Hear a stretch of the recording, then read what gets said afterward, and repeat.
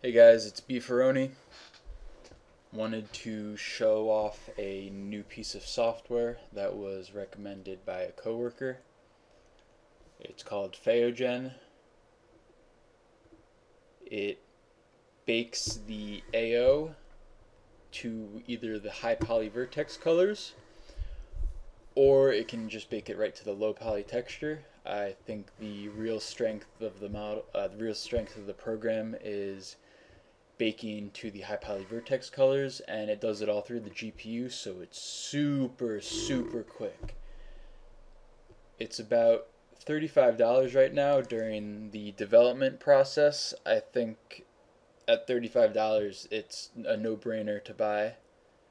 At 70 when it releases I would still buy it, but 35 it was just had to have it. You can, if you just download it without buying it, you're able to test out the software, but you can't export any maps. So after this video, if you have any second thoughts about if it's good, just download it, test it out. I think everyone will enjoy it. So let me open it up real quick.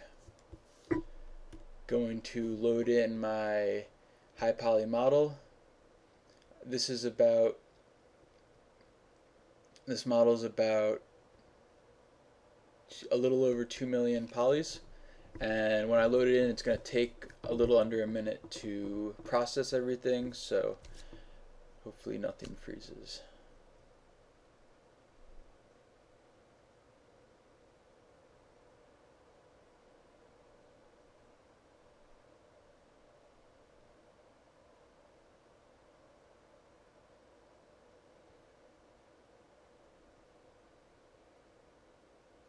So what it's doing right now is just, it's generating the AO on everything, and it's doing it incredibly quick, and these are some really nice results from something that you don't have to set up a cage distance or set up a high to a low poly. Just bake it completely on the GPU super quickly and be able to see it in real time on the model.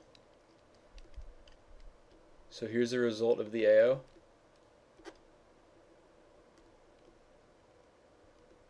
There's a few parts here where the model isn't high enough res. I'll probably blur these out or edit them in Photoshop. The other alternative would be to smooth the mesh again.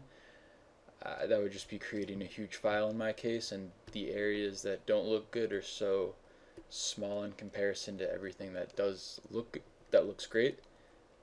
Here's another area, and here's another area, and once again, I could insert more edge loops. There's a bunch of things I could do to get this like super smooth, but it's really not that big of a deal.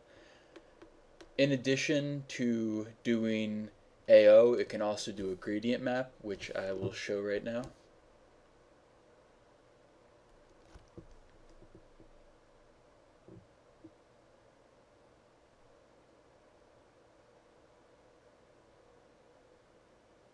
So there's the gradient map.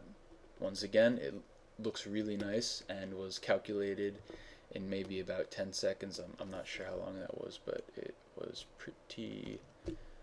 wasn't long at all.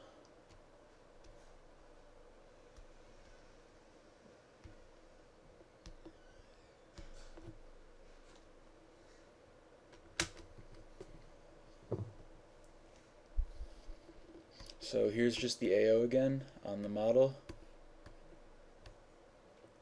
Once again, looks good, so I'm gonna right click this mesh and then save the vertex AO on it, and then I'm gonna export that to an FBX, so just the main high poly AO, and then in X normal I can load up that FBX that was just exported.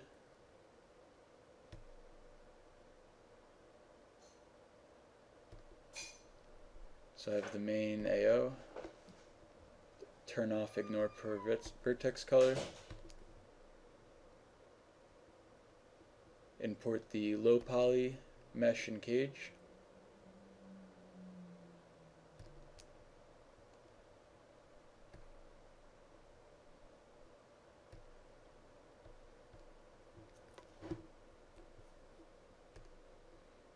Alright, so I have those both loaded in, and the baking options have the main set to the map, and then I'm going to go down to Bake High Poly Vertex Color.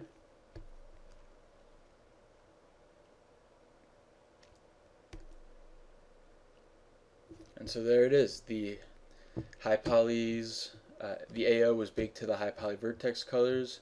That was baked into the low poly, and here we have a map. Since some parts of the model were generated with Endu by Quixel, those won't be baked into this AO map, so what I'm going to end up doing is combining this AO map with the AO map generated from the normals, and I think that'll just, with very little effort and very little time, it'll end up being a great AO map.